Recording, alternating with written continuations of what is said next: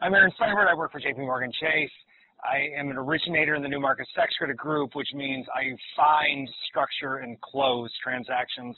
I cover the entire Midwest and some of the Central Plain states except for the great state of Ohio, which I leave to my colleagues out of the East Coast. We've got folks out of New York.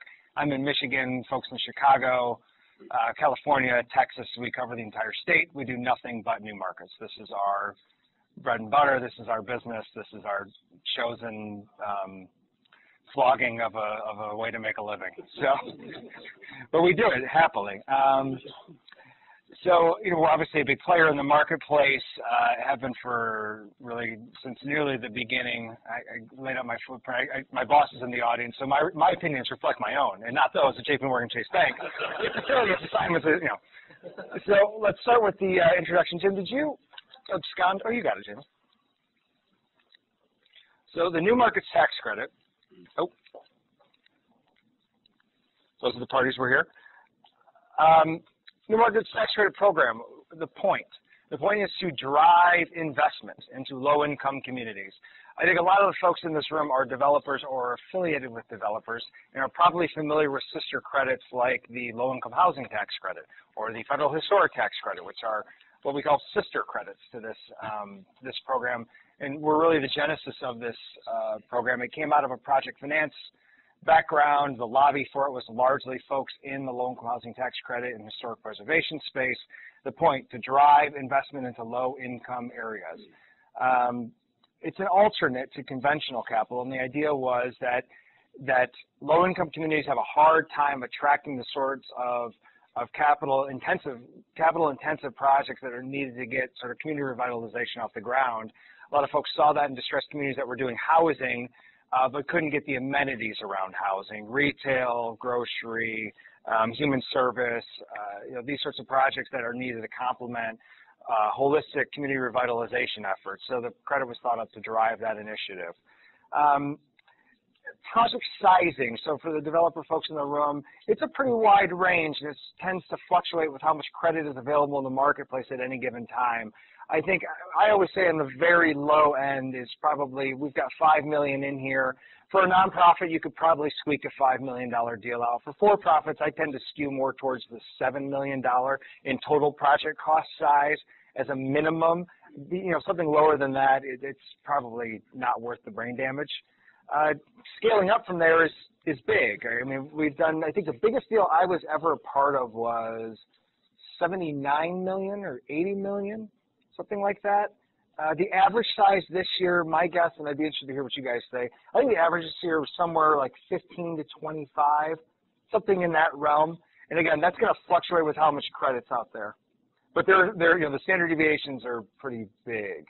The biggest deal I closed this year, I think, was 35, maybe, something like that. Is that on the project cost or the allocation? Project costs. Yeah. I'm sorry, allocation size, yeah. Allocation size being 35. Yeah, because that's an interesting kind of point to distinguish between, you have the project cost, which can be of the, as Aaron mentioned, up to the $80 million, where, an $80 million, total project cost financing will not receive, most likely, $80 million worth of allocation. So it's possible to have an $80 million transaction, yet you may only use $20, $25 million of allocation. So It's just kind of trying to distinguish between the two. Your allocation amount that you can receive is pretty much capped at your project cost. So if you have a $12 million project, you can only receive $12 million of allocation. Right. So what does this mean for your project? The subsidy is a gap filler, right? The subsidy will fill a gap in your project. What I tell folks is it generally, to be conservative, nets you 15% of the allocation amount that you bring into a transaction. So if you have a $20 million deal and you can find $20 million in allocation, you're likely to net 15% of $20 million. That's going to likely come into your transaction in the form of very low interest rate, potentially subordinate debt. That debt's forgiven at the end, or it's ostensibly conceived to be forgiven at the end of a 7-year period. So it's money available up front. It's going to look a lot like a construction to perm loan for you for a 7-year term. At the end of 7 years, the investor has collected its tax credits. It does not need its money back. So you keep the money, I keep the credits, and we all go away happy. That's the idea. you know, that number, that 15% number can get better or worse depending on a lot of different things, fees that are charged, transaction costs, the way that you calculate your exit. There's things that John and his partner can explain, but that's sort of the rule of thumb. As I said, it's a gap filler, and I think one important distinction that I'm going to draw here, because I didn't see it in the rest of the deck, is how it contrasts with other credits that you may be familiar with, right? So the local housing tax credit and the historic tax credit are the two credits that are most related to this credit, but I caution all of you too, if you're in that business, to not try to fit this into that box. There are fundamental differences between how those credits work and how this credit works. Those credits are developer driven, they're project specific, they are allocated to projects, and they run on a sort of a taxable basis concept. A percentage of the dollars you spend generate credits that are then monetized. This program does not work that way. It is not project specific. It is not allocated to developers. The credits are controlled by third-party applicants that you have to woo to come into your project, and taxable basis is not really a concept that has a direct correlation to the amount of credit that's generated. Credit's generated by the allocation that's provided. We'll get into that in the structuring, but I always start off these conversations because a lot of folks out of the development world know other project-based incentives, and this one works fundamentally different. Okay, so a little history on it. I mean, this is like many tax credits that are involved in community development, has had a really broad base of support and has gone through different iterations over the year. You can see, starting in the Clinton administration and currently through the Obama administration, rounds and awards, you'll see renewals. Those are all congressional actions and executive approvals for renewals of this program. Currently, we're on like a biannual renewal. This is not a permanent program, you know, quote unquote permanent program like the historic credit of the LIHTC, where it would take an act of Congress to eliminate those programs. This program, unfortunately, we're a little shakier. We need Congress to renew this. Now, we've been riding the coattails of AMT fixes and other tax extenders and have gotten all of these successful renewals year after year after year at varying amounts, and we've swung from, what was the GO-Zone round? Was that $8 billion? What was the biggest award? $8 billion with GO-Zone included? With ERA? 8.5? Yeah, so 8.5 when we had GO-Zone and ERA funding included it, and then sort of $5 million was a nice place to be for a while, $5 billion, I'm sorry. And now we're in the $3.5 billion in allocation per year, every 2 years is what the renewals look like. We're hoping that that becomes permanent. We're hoping that gets to the $5 billion mark, but the world we live in right now is $3.5 billion annually. Or this could be just one great kind of job interview that we're on right now. Yeah. So our job future is not very permanent. So highly talented people on this panel. So as I already told you what the program objective was, it's administered by the Department of Treasury. Right? So this falls under Treasury in a small subdivision of Treasury called the CDFI Fund, Community Development Financial Institutions Fund.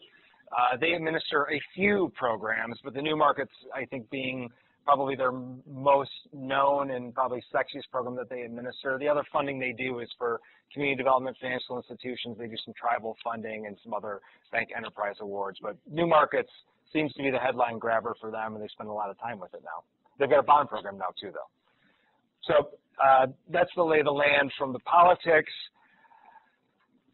How are credits awarded? How does this industry work? So I told you it's very different from a low-income housing tax credit or historic tax credit. There's no state-based entity. There's no housing finance authority. There's nothing like that. It's administered at the federal level. CDEs submit applications. CDEs are community development entities. These are a motley crew of folks who range from big multinational money center banks like JP Morgan Chase and Wells Fargo and US Bank and PNC. We have CDEs. We put in applications. There's folks like Stonehenge who are on the for-profit side. There are nonprofits like the Local Initiative Support Corporation and the Enterprise Foundation. It is a wide variety. There are folks who serve just a city or just a county or just a tri-county area. There are folks that serve a state, a region, or serve nationally. And there's no real rhyme or reason as to who the CDEs are or how it's allocated. There's no formula per state. There's no special sort of set aside other than the Gulf Zone during Hurricane Katrina that was set aside and some other allocations for rural partners. But by and large, this is a wide variety of folks, and there's, what's the average? How many allocatees a year? 70? 70 about. 70, around 70 a year. That number shifts a little bit too year to year, but let's call it 70 on average every year get an award. There's many, many more than that that apply every year. I think the oversubscription was 6-1 last year. 7-1? 7-1 last year. So it's competitive. It's real competitive. So those are the folks that would do only Kentucky deals, but they're not the only ones who would do Kentucky deals. Does that make sense? So they're your local folks, but there are folks, lots of folks, including us, who have done transactions here who are not Kentucky-based, right? There's a national pool of allocation, just like there's a regional and a state pool that projects get financed out of. So these applications go in, they're thick, and they're complicated, and they're time-consuming. They go in, they're scored. Like 6 to 8 months later, the awards come out without a whole lot of clarity as to how the winners and losers were picked, but awards are made. After the competitive round, the CDEs are effectively the fiduciaries of Treasury. Treasury picks them because of the application they wrote and entrusts them with a public good, which is the tax credit. And effectively the agreement made is, you wrote us an application, we found it compelling, you will serve the nation in your footprint, deploying these credits in a way that reflects your pipeline, and you're going to hold true to your application. And then they go out into the marketplace and find the projects that best fit their focus. The projects, once it's been qualified, typically an investor and a CDE will partner up, work together, and the deal that is made, the project wants the cash, the CDEs want to accomplish their mission and earn a fee for deploying these credits, and the bank wants the credit. So the bank buys the credits from the CDEs take that cash, subtract the fees that they want to earn on that allocation, and pass the cash down to the project to finance the community benefit that they're trying to achieve. The credit to the investor is a 39% tax credit. We'll go into that shortly. So it's 39% of the allocation amount. A $10 million deal would generate $3.9 million of tax credits that would be monetized, somewhere around 80 to 83 cents. CDs traditionally provide loans to qualified businesses. I think we're going to go into quality definitions, so I don't want to take any more. Just to summarize on that slide right there real quick. So basically, in short, Stonehenge, a CDE, we have allocation. We find an investor such as Chase. They invest in the allocation. We end up becoming your project lenders. So a lot of folks in the development side will want to get caught up on, well, where's the credit going and who's getting the credit? That's not always necessarily the case at the surface. I mean, we're happy to explain that and get into those details, but at the end of the day, a CD has the credits, we allow an investor to invest in the credits, and then we become your project lender. So, yeah, and that's a question we get from developers all the time is, how do we account for the credits? Well, you don't have to. You're getting the subsidized financing. Right. The credits are, again, that's how this is fundamentally different from those other credits. It's not project generated. It's not the dollars you spend at your project. The credits exist at a level above your transaction. You get the financing. You're not generating the tax credits. And 8 out of 10 press releases, that's a statistic I just made up, is wrong. When you read a press release, it looks like the project received the tax credits, and that's not really the case in new markets. So this is where I'm going to hand off. This is an interesting slide just to show you the contiguous states around you. This is designated by qualified low-income community investment by state, which is really those loans that are made to the project. So this sort of shows you the dynamic. Ohio's done extremely well. Kentucky's done very well as well. There's a huge swing.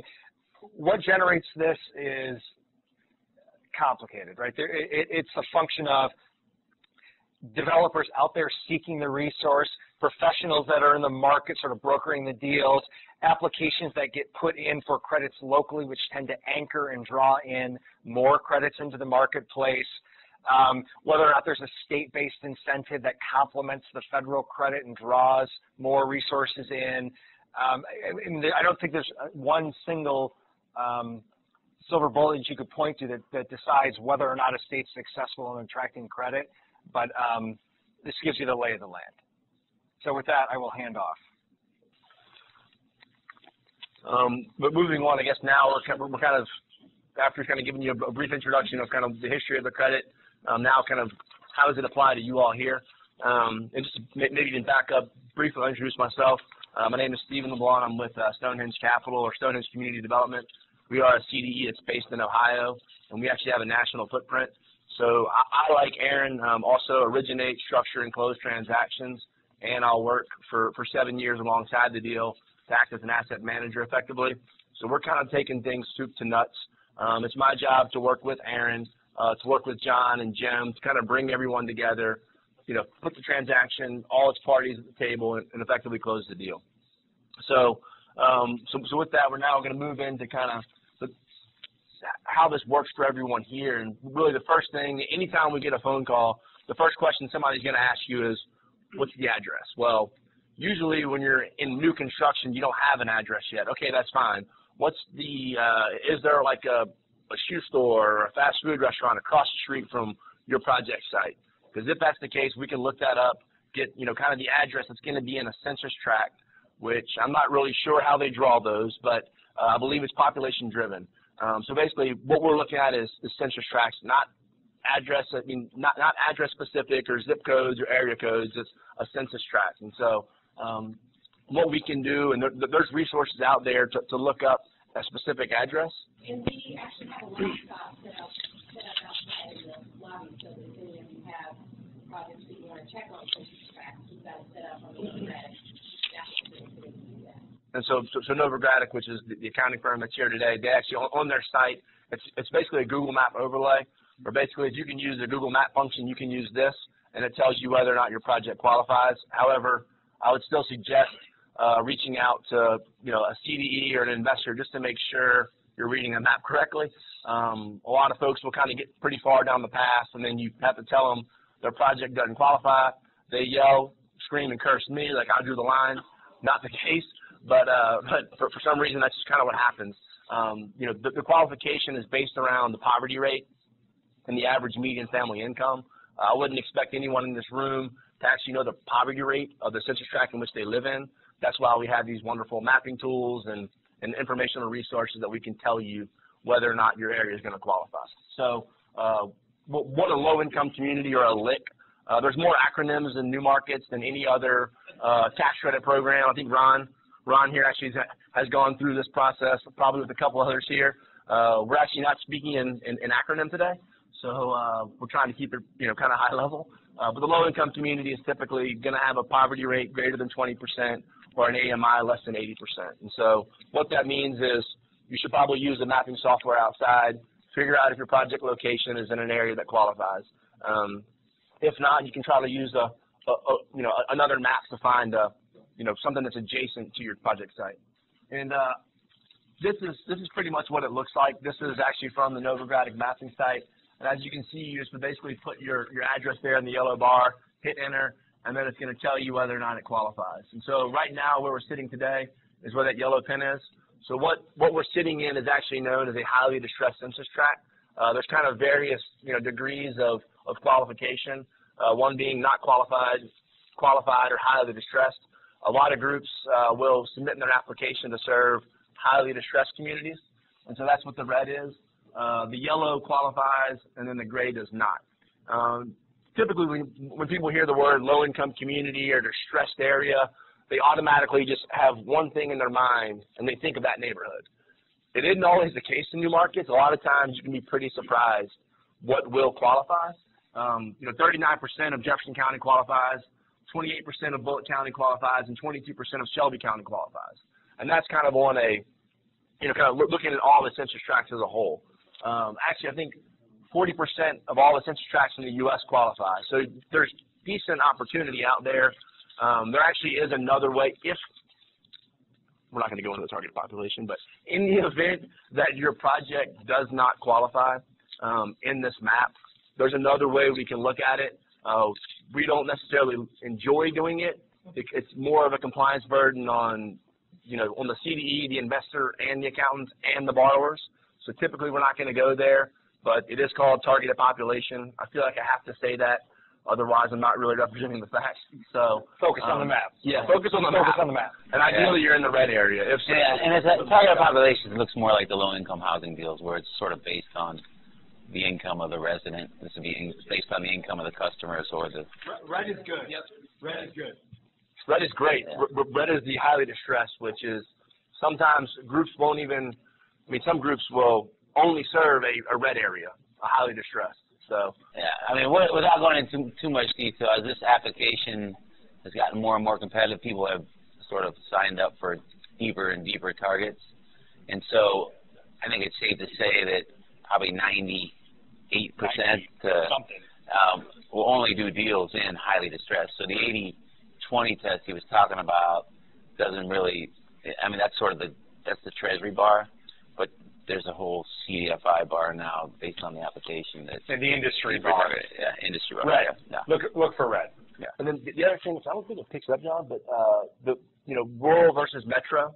Yeah. A few years ago, We have that. it's on there. I think we have it. Because a lot of groups also have a requirement to serve a rural area. So I guess a few years ago, the rural census tracts or rural area said, you know what, not enough of the subsidies coming into our area. We want some of this. And so now groups will serve only rural areas. And so again, you can, as Aaron mentioned, you need to woo the CD as part of the wooing process, and we'll go into that in a little bit. But that's something that I believe it might be in the details of the map. And so if you're in what you think is a rural area, it may be. But again, it's, if you call me, I can tell you this is what I do all day long. So we can tell you pretty quickly. So what are the kind of project types that we can do? There's not a whole lot of times I find myself saying no. If it sounds like it's too much fun, golf courses, gambling, racetracks, which is obviously a big industry here. A distillery could be pretty rocky whether or not that's going to work. The typical things you would think of, hotel development's big, mixed-use retail, real estate development, operating businesses are attractive right now, manufacturing companies.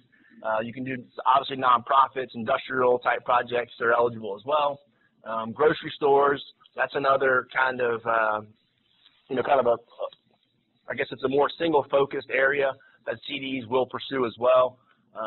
So if there's grocery stores out there that are going to relocate into food deserts per se, that's something that can be attractive as well. As I mentioned, kind of the ineligible stuff, spas, suntan facilities, that's not going to work. Farming activity also is restricted. And then the residential rental property, which I think we get into in a little bit, there's a kind of a test there you have to, I think it's a real estate slide, that you have to pass. There's obviously other subsidies and credits available for housing. So what this tries to do is, tries to not allow people to use multiple subsidies in one project. So effectively, if you're going to do a project that has a housing component, with it, then you need to generate 20% of the project's revenue through commercial space. And that commercial space may be a ground level grocer, a second level of commercial retail, Class A office space, Class B, whatever, or other type of services, with the other 5 floors generating 75%, probably 75% of the revenues through kind of condos, if you will. So I think we touch into that a little bit more. Again, this program is about, if it's not on that list, you can do it, right? This, not like LIHTC, not like historic. You can do virtually anything with this except for the things that you can't do, which is very different from the other sort of incentives for real estate or other operating businesses. Right. Just needs to be a business in the right place. Right. So typically, if I've received a phone call and we're talking through this, and so far I think your project is in a qualified census tract, and I'm probably checking that while we're talking, and you're not going to open up a spa or a suntan facility, we're still talking, and then we're going to get into maybe something a little bit more granular, and this is kind of what I would kind of call the quality B determination. Basically, what this test is about is, one, we check the project location, so that qualifies. You're not a non-qualified business, so then you step into kind of the final step, and what we're trying to kind of ensure here is that the project is actually going to have an impact on the low-income community. So we want to ensure that a certain percent of the gross income, the property, and the services performed are actually going to take place inside of that area. Because what we don't want to do is just have a refrigerator company come in, build its kind of facility where it's going to park its trucks at night, and then go and service all the high-end homes, kind of in the around Louisville, and kind of travel, and then come back to park their trucks at night. That isn't the idea of the program. The intention of the program is to put that business there for it to kind of begin to revitalize the area, create the jobs, create the foot traffic to bring other people into it. And then again, this is something that that Novogradac and the CDEs will typically kind of get into, but there are ways that we can kind of help structure around some of these issues if that's a concern. That's obviously kind of like the new markets 301 course, which we're not having today. But Novogradac has that for you if you want to attend via webinar. Yeah. So it just depends. Yeah. Let me just summarize that real quick. So it's really where the business is. So where a business is where its assets are, where its employees are actually doing the work, and where its sales are coming from, which is sort of a function of where its assets are and where its employees are doing the work. And so, you know, when you get into sort of, I don't know, some of your businesses, you get into sort of state nexus issues. It's like, am I really doing business in that different state and things like that. It's sort of the same sort of thought process as where your business is. And so there are certain tests in the regs that we look at, but most of the investor community feel comfortable when you're doing something with a lot of hard assets that are going to stay put, because there's this sort of safe harbor that says if 75% of your assets are in this zone, then you're there, regardless of where your employees are and everything else, or if you don't have any employees. And so real estate has sort of become the investment of choice.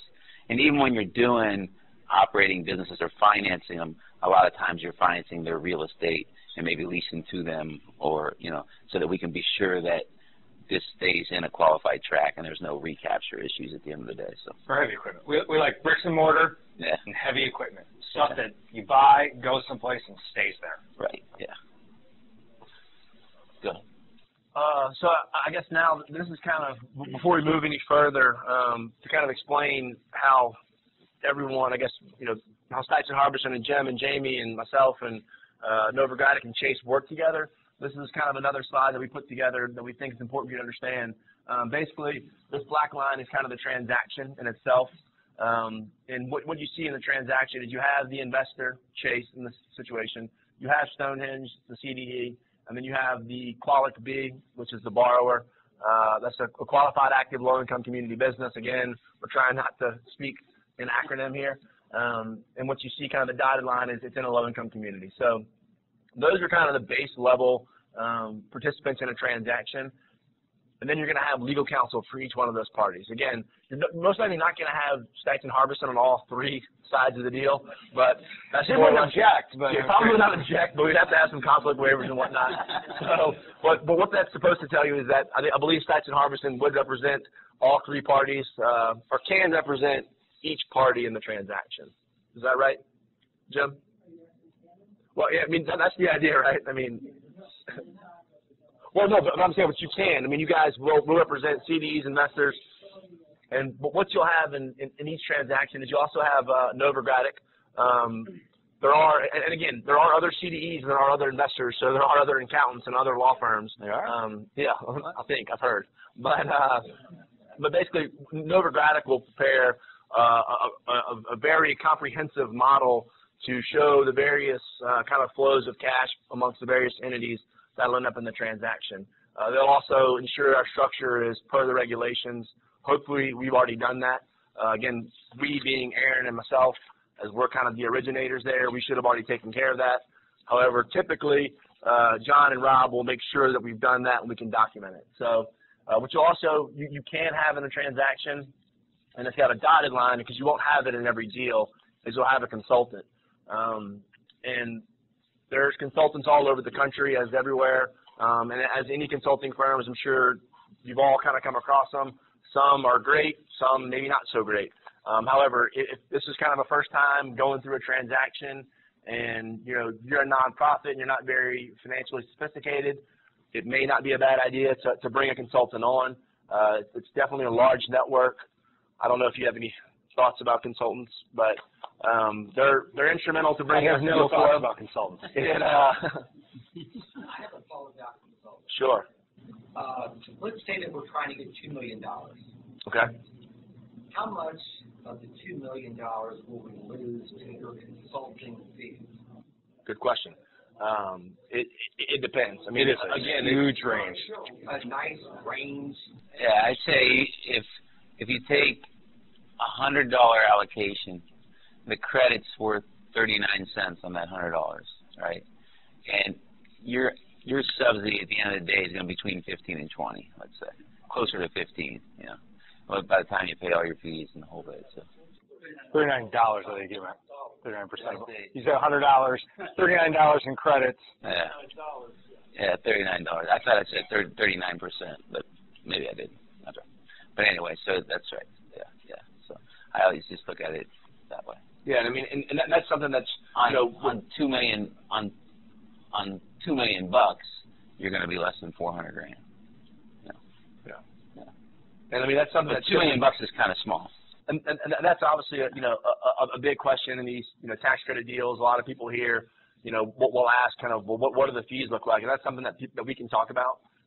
It's going to depend on the transaction, and that's usually kind of a project specific conversation that we have. It's not something really to get in here, but I mean you can see that there is at least a minimum 3 legal parties to represent the 3 parties in the transaction. However, if you've been a part of these deals and you start adding historic tax credits and you add state new markets tax credits to it, and you add a debt investor into the deal, you can start to add various parties, which will incur additional fees. So this is kind of again a baseline structure. However, I have not unfortunately been a part of many baseline structures lately. I'm not sure if it's just some sort of curse or it's just kind of the way in which we see deals now, where people are bringing together various forms of financing, and the more complicated the deal, the more expensive and the more parties you can add to the transaction. So at the end of the day, like just setting up a conference call can somewhat be like an exercise in itself. Hi, I'm John Scheretti. I'm with Novogradic and Company, and we are primarily a tax credit accounting firm, and we work in all the tax credits. Low-income housing was sort of the genesis of our firm, and then we moved into these other credit programs like historic tax credits, energy tax credits, and new market tax credits. I primarily work in the new market and historic and energy areas. And new markets, we help people apply for credits, so we'll help CDs actually make their application and write applications for the CDs. And then once they receive allocation, our rule normally is to help them structure the deal. So we'll come up with the financial model that sort of works from an economic as well as regulatory perspective. And then once the deal's closed, we do audit and tax work around the different entities in the structure. And then on the back end, we usually help consult through the exit from a tax perspective as well. So that's what we do. I brought with me Rob Bryan, who does all the work. All the work, no credit. Oh, yeah. And Rob is a manager in our office, and he primarily works in the same areas that I do. So we're going to talk a little bit about structure. They can get pretty complicated, but the basic structure, when you look at this, and we sort of been talking about how the credit is earned, the community development entity, and you'll hear people throw around CDE, that's the entity in the middle there that received the allocation. So they went out and made application and got an award for some sort of amount of credits. I think the average used to be around 50 million. Was that it was? Now last couple of rounds it's been diluted a little bit, but and they might give say 10 million to a transaction. So a lot of times if you have a $20 million transaction, you have to club 2 together or 3. So it gets a little more complicated, a little more expensive. Everybody has an attorney, but it's hard. CDs usually don't want to give up 50% of their allocation on one deal. They like to diversify a bit. And John, we should draw the difference between allocation and credits, which I don't think. Yeah, I will here. Okay, yep, awesome. I will here. Yep. I know. I'll get there. Okay. So the credit's generated when they put the equity investment into the big box there, right? And so if you put $100 in, you get $39 of credits out. That's basically what it is. And maybe we'll use millions because it's, say, a $10 million, $3.9 million would be your credits. Well, and so I think the vision of this program initially was, hey, let's have a conduit to loan through to where we can sort of subsidize the interest rate. And so because the government's going to give you this 39% credit, which doesn't happen in 1 year, by the way, it comes over 7 years, okay? And so discounted, it might be worth 30 cents, and, you're getting, 5.556666. That's the percentage across the 7 years. So it's almost like it's a subsidy of the interest rate. We can offer a lower rate debt to people that have a harder time startup businesses or people in low-income communities that might warrant a higher rate, and it subsidizes the rate. And that sort of, I think, was where the program, the vision it started with. And so the simple structure would be that, you know, a bank comes in, makes an equity investment in the CDE. The CDE makes the choice of where they're going to put the money, and it's a subsidized rate for the bank. So the bank might be charging, you know, 7% at the top, but because they're getting the credit, they can charge, you know, maybe 4% or something of that nature, okay, to the qualified business. Well, this was sort of laid over. This program was kind of, even though it doesn't look like the housing credit, it was kind of laid over the housing credit industry. You know, community development, that was housing, right? Everybody sort of used to buying credits and not really having a whole lot of risk other than recapture risk. So the banks kind of looked at this and said, what do you mean, if I give you $100, you're only going to give me 39 cents back? You know, I'm used to giving you 80 cents and getting 100 back, and there's really not a whole lot of risk here, you know? And so we went to Treasury, and we were part of this, our firm, and we said, okay, can we bifurcate this structure where we have two investors, where we have this sort of equity investor that maybe comes in here and makes a loan, and we couple that with, you know, a tax credit investor where they can start looking like they're buying housing credits almost, where they're paying 80 cents on the dollar and getting their credit. And IRS came back and said, no, we're not going to feel comfortable where you could sort of bifurcate that partnership with two classes of investors, one with cash and one with credits. But we will let you do what we call the leverage structure, and that's mostly what you see today is this structure, where you have this leverage lender has the economic risk in the structure, and it's usually roughly 70% of the cash that's in this box, okay? And then these tax credit investors can come in and put their 30 cents in and get 39 cents back. So now that starts looking like the housing deal that, you know, that they're used to, where they sort of get a return and the only risk they have is tax credit risk and not economic risk. And that leverage lender could be a whole different source, and we're going to kind of get into that. But still, they combine those two sources of cash, one from the lender, you know, 70 from the lender, 30 from the investor. They make that qualified equity investment, let's say $10 million. That's where the credit's generated, 39%, $3.9 million. Over 7 years, might only be worth about $3 million to them. And so that's where you lose a part of this 39 cents because the bank's got to make a return, right? And then once it hits the magic box there, then that community development entity makes these sort of loans or equity investments to the projects that we're talking about. And that's why the project, you know, these can get really complicated. You can get a whole lot of boxes, a lot of CDEs. We can mix other subsidy, which we're going to talk about. And the developer is really just looking up at this big web, hoping a fly drops down at the end of the day, you know. But it is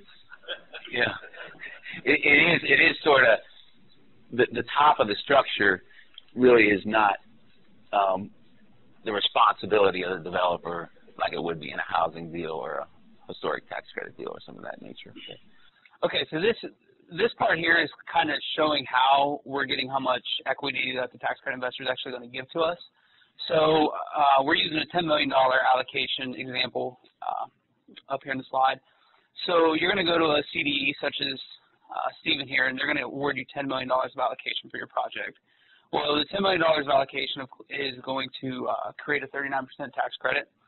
And then we have Aaron over here with the investor side, and they're going to come and pay, instead of $1 for the tax credit, like John was talking about with the discounted factor, they're going to pay, say, 78 cents for this tax credit. And it might be anywhere today between 75 and 85. That's kind of where I'd see the pricing, at least in my desk, you know. So, and maybe Aaron can kind of talk, because, you know, some deals are more attractive to banks, and they'll pay a little more for them. I thought it was the 60s. Yeah, okay. Go ahead. Yeah, okay. Does pricing kind of mirror LIHTC? No. I mean, is there any correlation? No.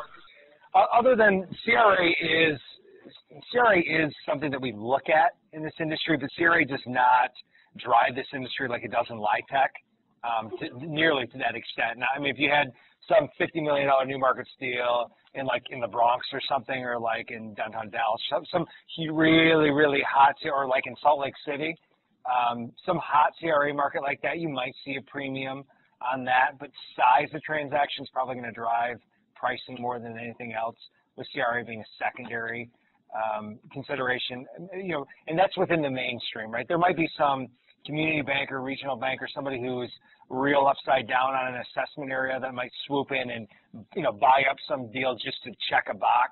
But generally, the market dynamic isn't driven like LIHTC is. Two quick questions. Did it fluctuate as much like LIHTC has in the last 4 or 5 years? No, I think we've been much more stable and on an increasing pricing trajectory, as opposed to this. There's been no TCAP sort of, through the floor bottoming out. No, we've been very steady. And do developers see the prices? Yes. Yes. The one thing, I guess I'll go back and, when we get to the big slide, I'll talk about it. All right, that's fine. Go ahead. Okay, so now that we've got the pricing down and we see how much money that the tax credit investor is going to bring to the transaction, the project now has to go out and fill the remainder of the allocation, the funnel through the project.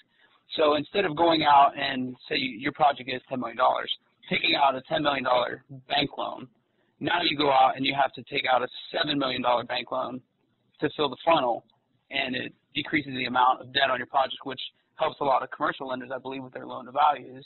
They don't like to lend 100% of the project, so you go out and you say, well, I can subsidize, which this is a gross new market tax credit equity. This isn't the net that the project's going to get. There is CD fees, legal fees, et cetera, that will come out of the subsidy. But just from filling the funnel, you go out and tell the bank, I only need $7 million instead of $10 million. They're going to feel a little bit more comfortable because their loan to value is only 70% instead of 100%. Right. Yeah. I mean, you see, it's like equity. You're trading off the top of the risk to the tax credit investor at the top of the structure versus equity at the bottom. Really. Yeah. So, you want me to switch it? Yep. So the next slide kind of shows what I was just talking about. Now you have to go out and you have to fill the funnel. So now you have to go out and find the 6.95 million, or round up to 7. And there are many different forms of leverage. It's not only traditional debt from a commercial lender. You can have grants. A lot of nonprofits get grants that they use to fill the funnel. Yeah, let's talk about that a little bit, because the program has, well, I think, it's a very big limitation in that the leverage lender, what we're talking about, this economic investor I referred to him as, or the leverage lender. I mean, as a developer, you can think, oh, I can just put my loan through that structure, and this is great, it works. Well, the program, whenever they gave us this great revenue ruling that said we could bifurcate economics from tax credits, they put a little non-recourse word in the revenue ruling, and so as far as tax counsel is concerned, that means that debt cannot have collateral in the project itself. I mean, the ruling led us down that road that we couldn't have collateral in the project itself. How many commercial lenders are in here? Remember? Show of hands, seriously. Okay. How many commercial lenders? Yeah. What's the problem? Yeah. So this guy here, oh, there's a little thing there. Okay, so this guy here, this is your 70-cent guy, right? So if you were just going to go out and get, say you had to do this $10 million deal, and you had, $1 million of equity, and you could only get, $7 million of debt from the bank, and you need a $2 million subsidy. And so he said, this is great. I can just put my $7 million of debt up here, right? And my $2 million, I can bring into the project, $1 million I can bring in here as equity, and the tax credit investor is going to fill my gap, the $2 million, right? Well, the problem is this lender can't have security, so it's really difficult to get a lender to, put their money in the top, and it gets a little worse because they also are asked to forbear from foreclosure by this guy because he wants his tax credits for 7 years. If there's a foreclosure, because if their only security is this investment into here, then a foreclosure means they would get the tax credits, right? And this guy's out. And so there's a forbearance agreement. So it's really tough to get a lender to agree to that situation unless your lender and your investor are the same entity, okay? So you see a whole lot of soft money in these deals, okay? And I think that's what Rob. Well, that or the lenders actually lend into, say, a parent company who operates. Yeah, other securities. You can cross-collateralize, but you can't have direct collateral in your project. So you can cross-collateralize. You know, you can collateralize cash flow. You know, depending on who your tax counsel is. And, but you know, and there's so there's some creative stuff you can do, and we've worked through some of the stuff. But the traditional debt mortgage deal doesn't work. Okay, and so a lot of times that $2 million of equity I was talking about, it wouldn't go in the bottom. It would go in the top, and you got to go find another $1 million. Maybe that's a grant. Maybe that's you know, if you're a nonprofit, we do a lot of nonprofit things. Maybe they're charitable contributions from from your sources. But the other thing we see a lot, what we do a lot of, is we leverage other tax credits, and so we do what you would call a twin deal. So you have this historic new markets deal, and the historic equity looks like the leverage, and so your investors buying them at the top, and that money's sort of working its way down through this funnel to help leverage the new market side.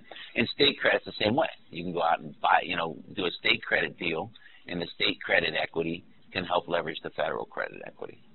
And so there's a lot of creative things, and this is where it gets very complicated because you're working with all the different rules and trying to meet all the different tests, and you got a whole lot of boxes, and and you really need people like us to help you out to do this. Well, that's what we do. So it's a lot of fun for us, but it can be pretty it could be pretty discouraging at times, I guess. And developers, I guess you have to have a lot of trust at the end of the day that it all makes sense. So.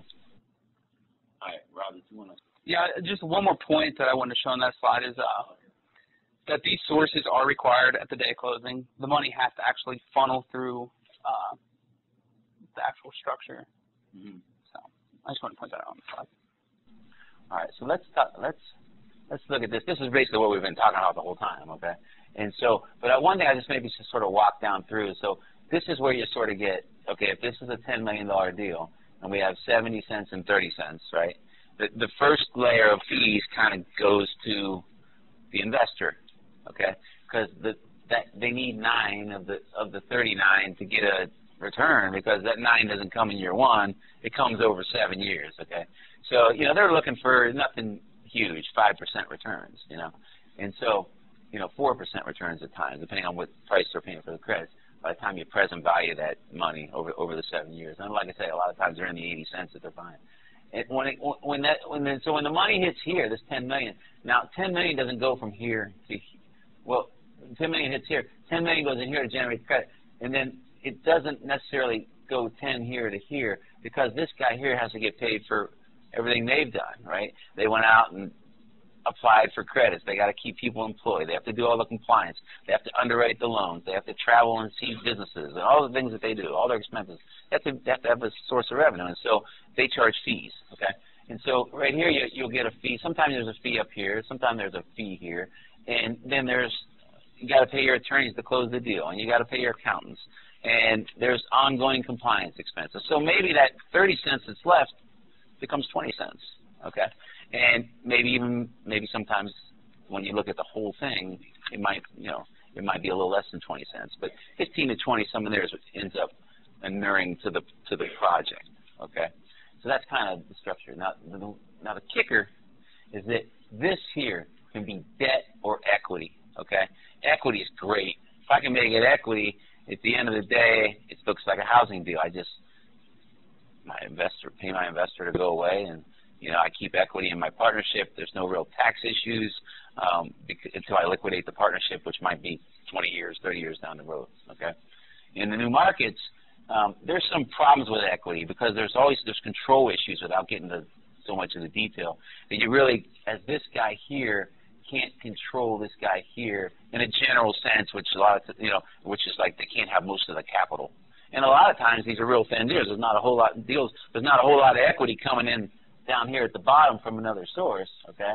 The equities, this might be your only equity, and that can't happen. You can't have more than 50% of the equity in the project. So most of the time it's debt.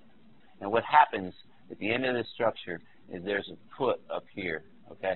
to get that investor to go away. So this guy here that has the project buys out the investor here. And in the tax world, when you do that, you own your own debt. And in the tax world, that's a debt forgiveness event. Okay? So at that point in time, that 30 cents that he gave me is now income in 7 years. Okay?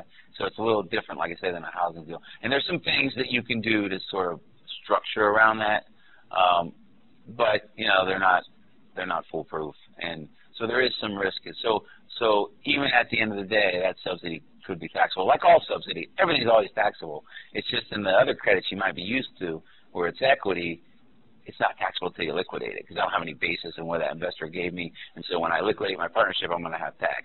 This is a forced liquidation in 7 years. So just kind of keep that in mind.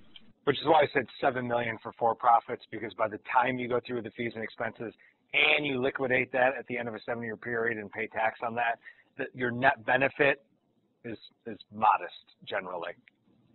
So, but I mean, you know, for what it's worth, a lot of groups that we talk to, you know, they understand that, you know, right now they need the cash to expand their facility or whatever they're going to do, or we need the cash to build the new facility. Great. And then in 7 years, the idea is that we're going to put this money into circulation now, and then in 7 years, ideally, they're benefiting because I'm not sure if you mentioned or not, but that A and the B loan are going to be interest only. And so, you know, there's typically not going to be any amortization on both those notes.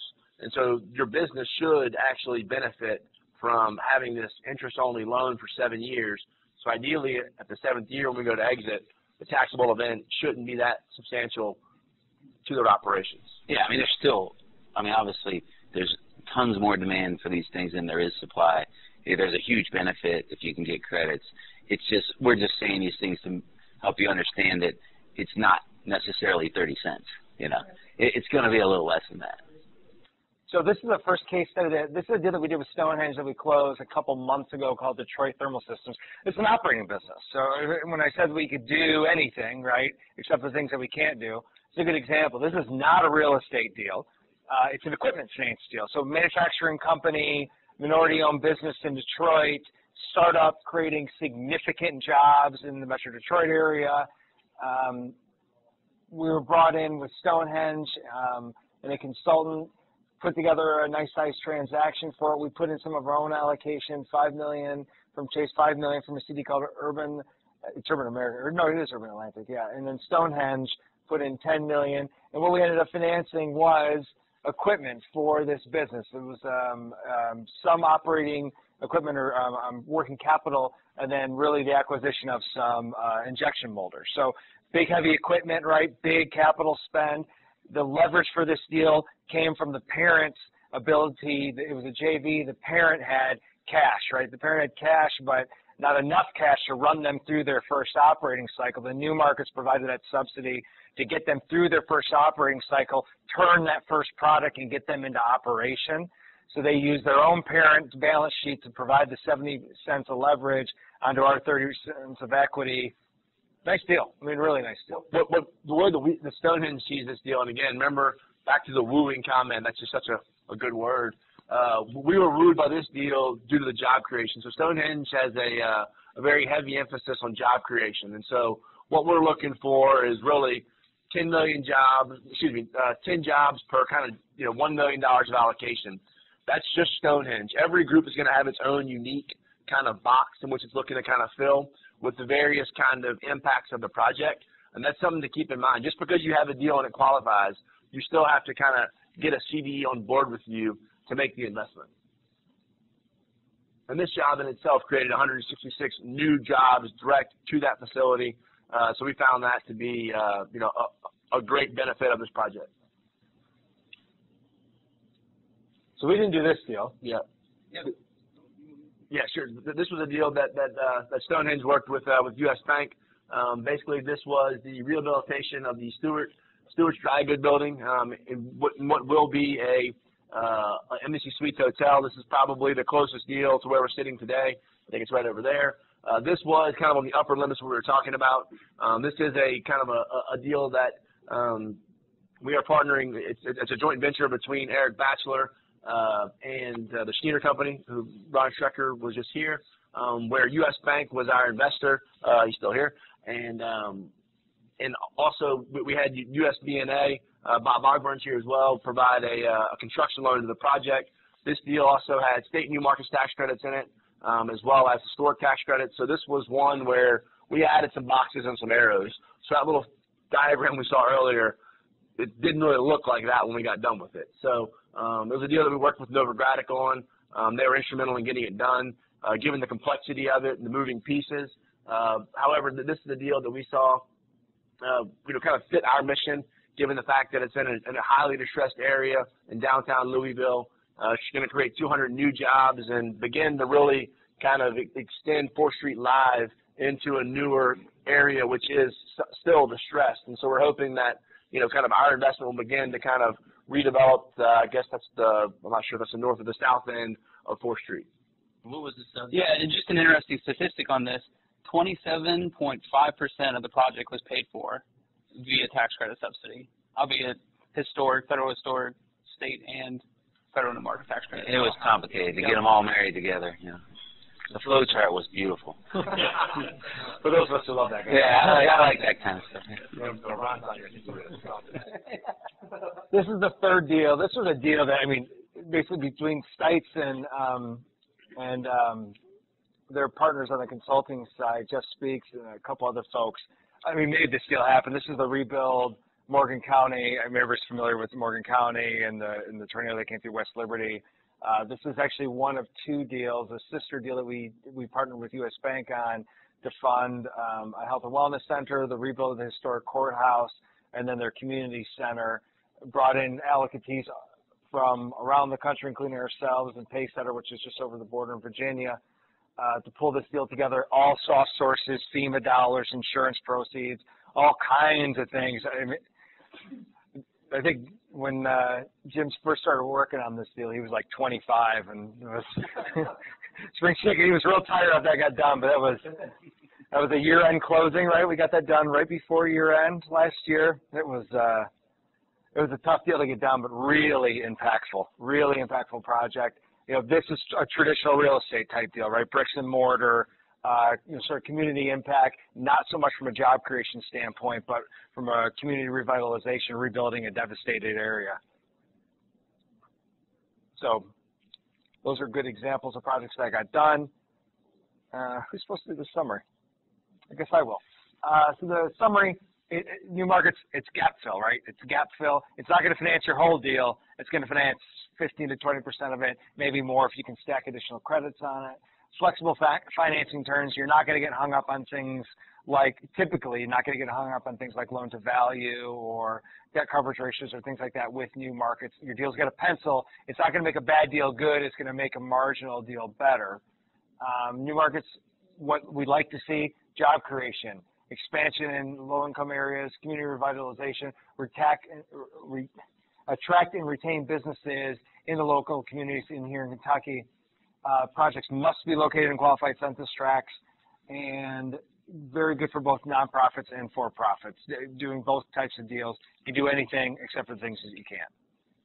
So the first question was fees. How do fees, are they linear? Do they grow or shrink or get more efficient with the size of the deal? Second question was, is there a look-back period? Can you grab acquisition or costs that you've already incurred on a new markets deal? So for the first one, fees are a little sticky, and it depends on what kind of fees you're talking about. Fees tend to be a function of the number of players that are in the deal, which tends to be the number of CDEs that are in a transaction. Each CDE is going to have their own layer of fees, and they're going to have their own attorneys.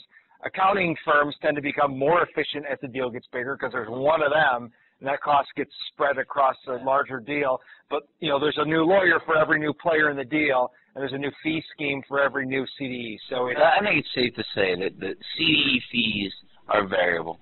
They're always going to be variable, and so they're always going to be based on the amount of allocation you're using. So the CDE fees are linear.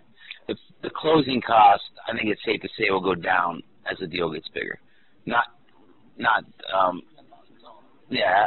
wouldn't say it would be pro rata, but it would go down as the deal. Well, there's probably diminishing returns on that, right? At some point, it gets unwieldy, right? And it may blow up bigger depending on the number of players. I think it also depends. Like if you have a CDE that gives you 30 million versus, like you said, 3 CDs with 10 million, obviously the same deal is going to be more with multiple CDs because they all have their own attorney.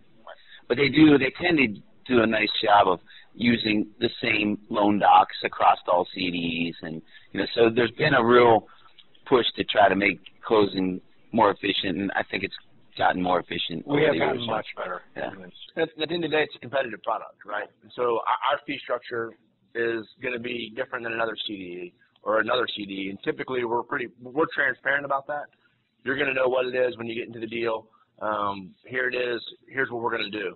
However, as you probably are aware, the attorney's fees can slide a little bit. We have a good idea of what certain firms can bill, and when we look at the structure, we can say it's going to be about X. But typically, you're not going to get a hard number from a lawyer in these deals because, I've been a part of deals that have closed in 40 days. I've been a part of deals that have closed in 9 months.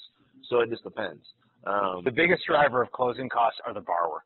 The borrower is the driver of the closing costs. If you, in my opinion, as a guy who buys credits, if you try to swim upstream against how New Markets gets done, and we showed you that box, every New Markets deal is different, but they all get done the same way. The same general structure is used, the same agreements, the same concepts. There are tweaks that we make around the edges, but swimming upstream against the way that New Markets deals get done is what makes them expensive, in my experience. And the other thing is, all these deals, they're all different. There's no real canned sort of deal like there is in housing.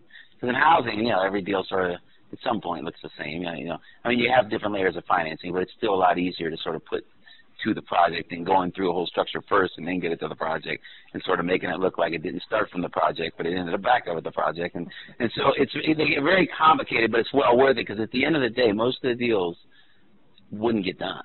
It's like the only way that they can get done. So. Second question you asked was on look back. So this industry is full of things that what you can do and what you will do.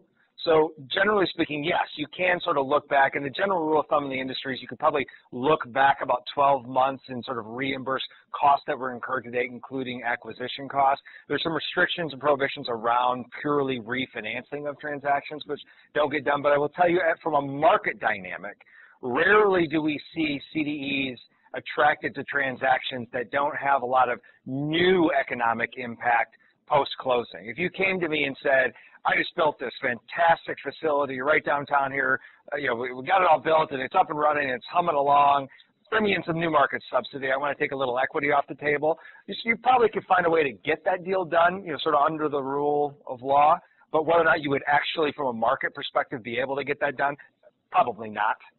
Honestly. So, yeah, we do a lot of deals that are midstream, but it's always about making that argument, why do I need the subsidy? If you're already spending dollars and you're down the road, it makes it harder to make that case.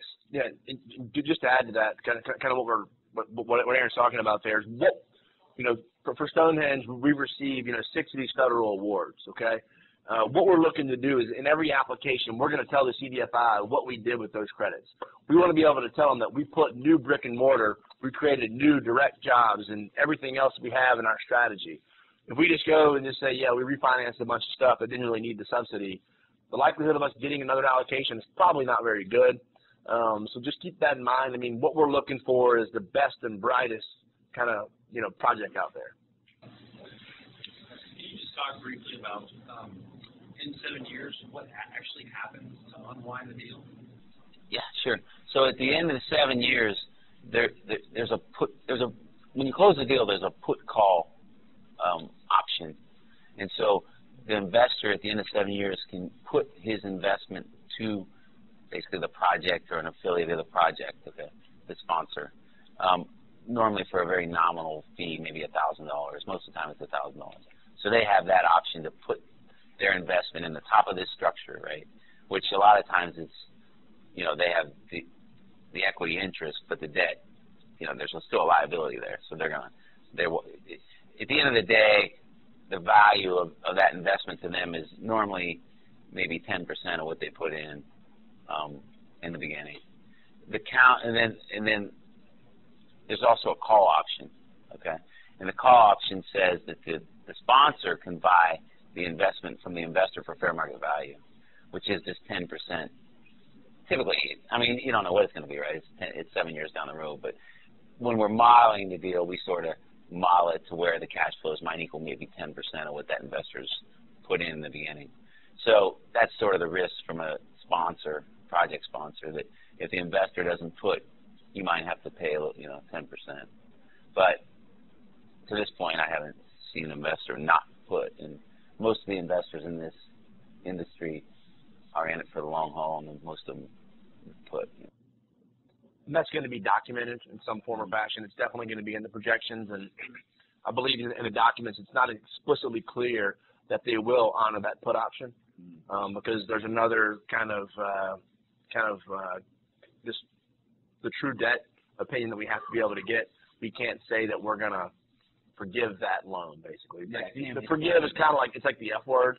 Like when the attorneys hear it, typically they will like kind of jump me about it. They don't like us to even use that word. Yeah. And so, but that is the idea. And so it won't say it explicitly. So typically the next question is, well, how do we know the investor's going to honor the put? Well, if they stop honoring the put, then they're probably going to be out of business pretty quickly. Yeah. And that's why I said, see, when you buy that, now you own the debt, right? Because you're at the top of the structure, and what's dropping out of the bottom of that CDE is debt. So the CDE kind of pops out of the picture, and then you end up owning those loans to yourself. And under tax law, when you own your own debt, it's a debt forgiveness event, and that's why there's a taxable event in year 7. So the anticipation is you own the developer owns the investment fund, the CDE goes away somehow, either through a liquidation or a distribution of the assets, or they go away. So now the investment fund and the borrower are effectively the same entity, and for tax purposes, they're disregarded generally, right? I mean, they're regarded as the same entity. Oh, yeah, they just own their own debt. Right. Yeah, they own their own debt, yeah.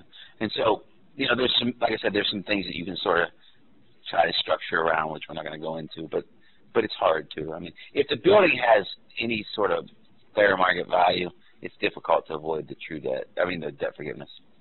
Yeah. But a lot of times these buildings are they're getting a whole lot more financing than what they're worth in the beginning. And in 7 years, there might still be a gap there where the value of that building isn't worth the debt, and there's some planning you can do around avoiding forgiveness at that point. So.